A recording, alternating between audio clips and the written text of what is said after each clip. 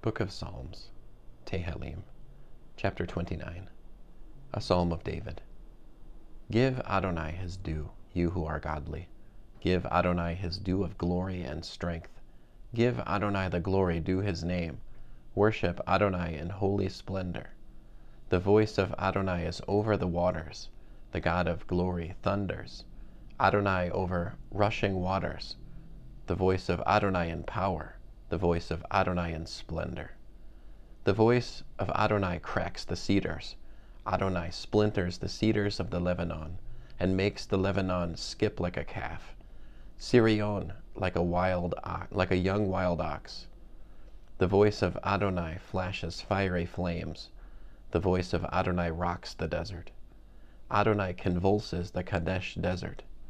The voice of Adonai causes deer to give birth, and strips the forests bare, while in his temple all cry, Glory! Adonai sits enthroned above the flood. Adonai sits enthroned as king forever. May Adonai give strength to his people. May Adonai bless his people with shalom. End of Psalm 29.